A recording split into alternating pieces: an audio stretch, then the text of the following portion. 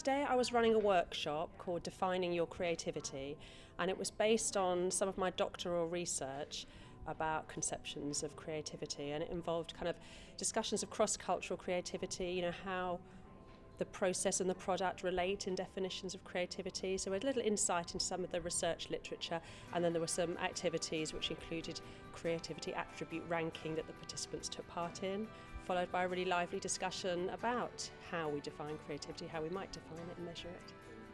I think what's really interesting for the creative community is there's so many aspects of it. Now, I come from art and design background, but actually working in marketing very much has the business aspect as well.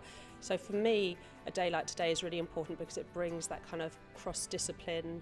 You've got people from business, people from academia, you've got students, lecturers here, so I think that's really kind of important. Talking about creativity from a lot of different angles, presenting, workshops, all different approaches. The best moment is always the networking, so whilst the talks and the workshops are really interesting, it's almost the bits in between and the people that you get to meet and the creative connections that you make and build here.